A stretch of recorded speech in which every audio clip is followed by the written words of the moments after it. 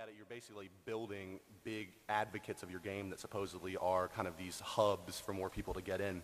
And that's demonstrating that as something more than just marketing theory is what is really challenging, I think, about esports as part of a business development plan. And that's something that, HiRez has been, I guess they've accommodated me in kind of incorporating that into our business design around, showing features and adding features to the game that will allow that to grow. I mean, you look at a lot of other games that have really become super successful now, and one of the things actually on StarCraft I want to talk about was demoing. I mean, that's huge for StarCraft, is that like the ability to have access to that stuff all the time. And with Tribes, that's something that's very big for us, and that's something that we develop into is the idea of, we have a very robust spectator mode, for instance, that was identified pretty early on in development as like, we want to go this route, we need this. And so I think that really is a testament to the power of the consumer.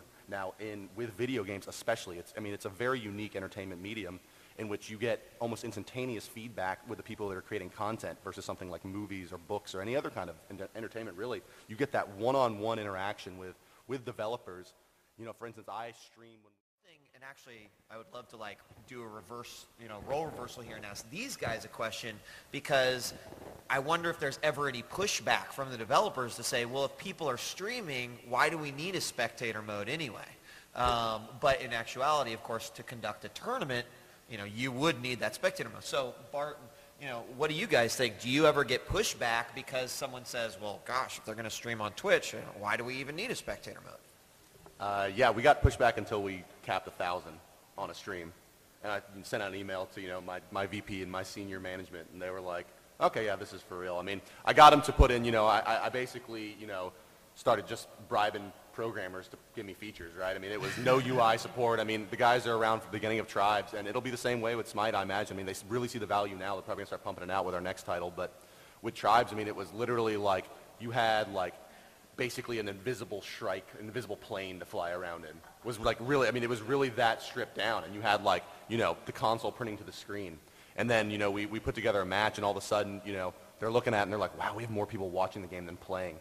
And then all of a sudden it's like, okay, next week I'm in a meeting around, I need a list of requirements, we need, so yes, to answer your question, yes, there is pushback initially because it goes back to what we were talking about earlier around, it's very hard to demonstrate return on investment.